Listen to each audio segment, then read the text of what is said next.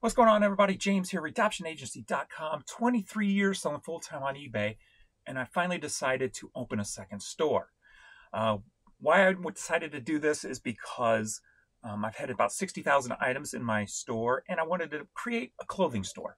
So I'm going to move my clothing that are in my big store over to this new store. And I decided to use InkFrog to do this. Now, I've searched all over YouTube and could not find a video on how to do this in bulk very easily. So I'm going to show you how to move listings from one eBay store to another in bulk and do it a hell of a lot quicker than one at a time. So let's get into this. Let me shrink myself down here, and that's not it. There we go. Let's jump over here to InkFrog. So once you sign up for InkFrog, it's going to have you link and sync your eBay store to InkFrog. And then depending on your store, it will populate over here under library. I had 60,000 items. It probably took about 24 hours to bring them all over. So if you got a bigger store, expect a delay in all the items being pulled over. Then what you would need to do is add your second store to that account. Now, I've already done this, but you go to eBay, you come down to settings, you hit accounts, and then you hit over here, add eBay account. Once you add that account, it'll sync it together and bring all the listings over for that. Now in InkFrog, I've got 2 eBay stores with all my listings over here in InkFrog. So here is how you move listings in bulk pretty quick. You got to do the only way I found to do it is 50 at a time, which is, like I said, better than one by one, but we're going to go through here. So the great thing about InkFrog is they have this filter listing here, and you can filter between the 2 stores or a mix of both stores, whichever you wish. So the first thing I do is hit eBay account. The Urban Picker is my old one. Now, being I sell on web, I use Web Interpret, and I sell my items on the other eBay markets also, not just the US eBay site. I go ahead and use eBay Market as a filter so that it does not mix up my international eBay items. Now, if you just sell on eBay US, you won't need to do this. But if you use Web Interpret or you just cross-list onto other eBay sites like Canada and UK and what have you, then you would need to do this. And then the next filter I use is eBay status. eBay status is live, scheduled, unsold, things like that. So you want to hit live, and that's everything that's in your store active and live right now. All right, so that is the basis right there. And I thought I created a search. Oh, there it is. That's the search. So you can, so you don't have to do this over and over after every 50. You can hit save this search and give it a name. And that's what I did right here. So from now on, when I come over, I don't have to hit these filters. All I have to do is hit this search option. Now, what I left open is the last step, and that is the categories. Because since I'm just pulling over clothing, I just want to go to my eBay store categories for clothing. So there's 2 ways you can do this. You can do this by category through eBay or your store. I use store because all my stores, I know all my items are separated pretty close to 100%. So I go to eBay store. Here it brings up both stores. So I'm pulling from the old. And then I want to find the category I'm doing right now, which is t-shirts. So I'm pulling all my t-shirts over into the new store. I add that filter, and boom. It's going to bring up everything that's in that eBay store, my old eBay store, under my t-shirts category. You can come down here, and you can see I probably have 400 left.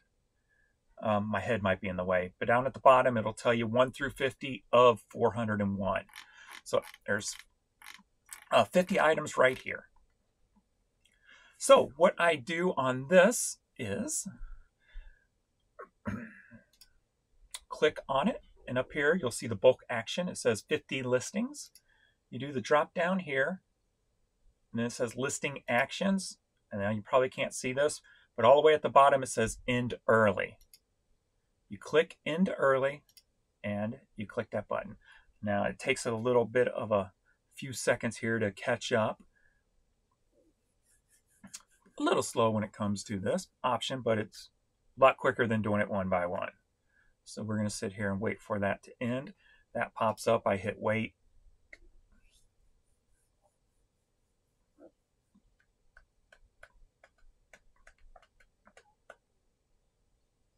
And we're waiting.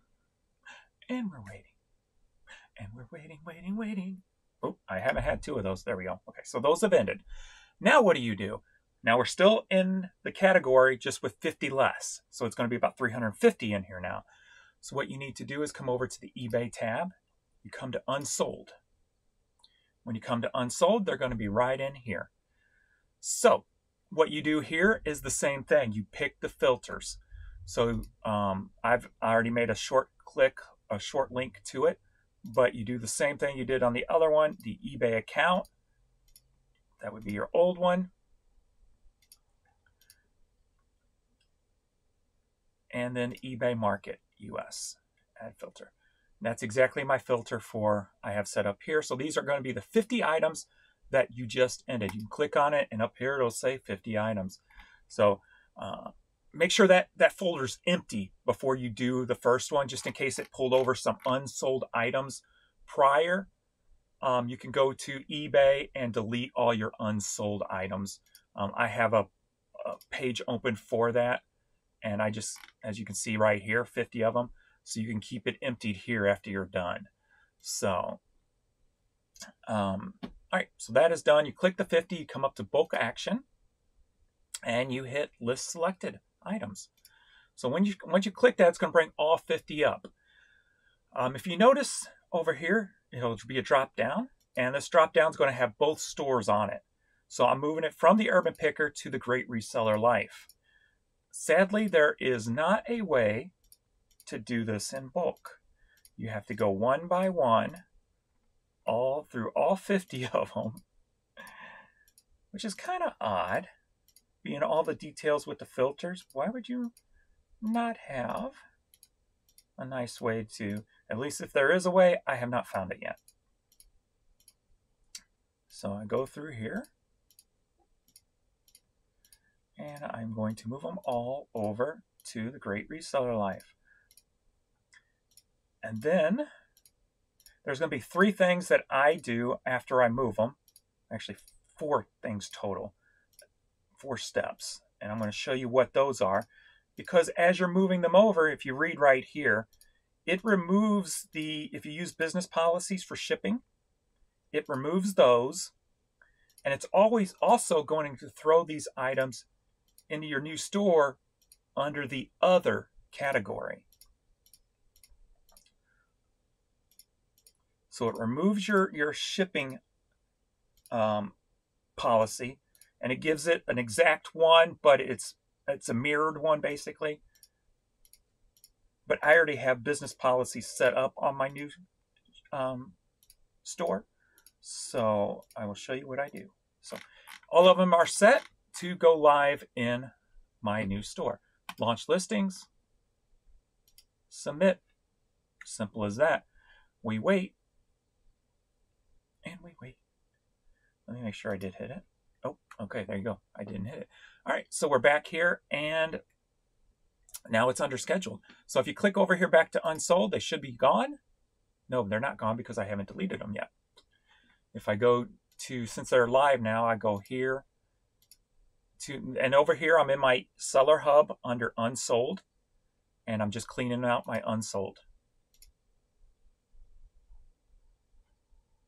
Now this will be empty once it updates. Or actually, maybe I got to hit that first. There you go. I got to hit my thing.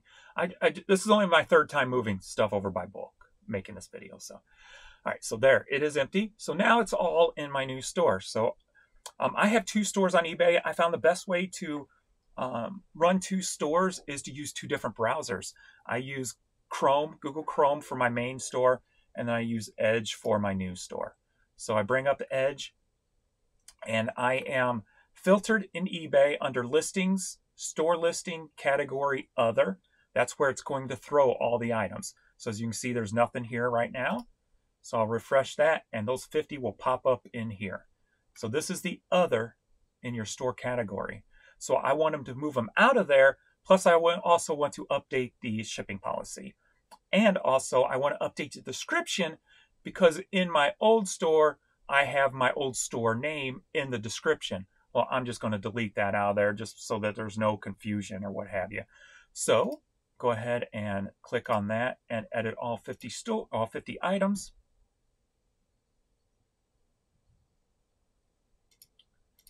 Then I come down to shipping policy because that is what changes.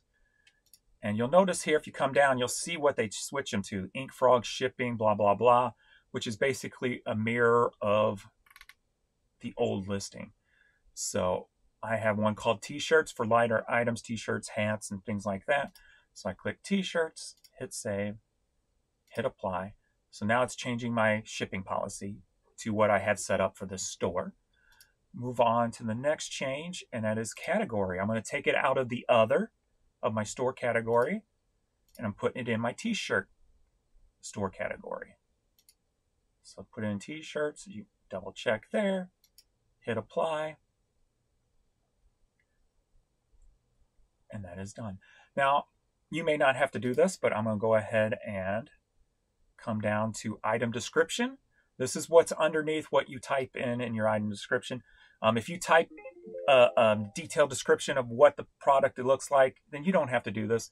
I'm doing it to take out the old name of the old store so that there's, like I said, there's no confusion. So change to, and I'm just putting a simple, all items are guaranteed. I could put, since I do free returns, all items are guaranteed with free returns, etc., etc. I just keep it simple. Move on, hit apply. As it updates, submit, boom, all the changes go into effect, and this page should be blank because this is the other category.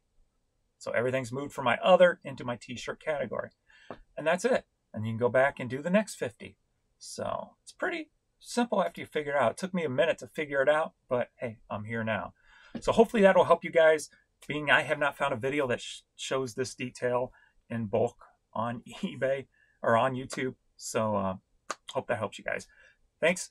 Hit that like button, hit subscribe, because I do all type of reselling content, and I will see you all in the next video. Later.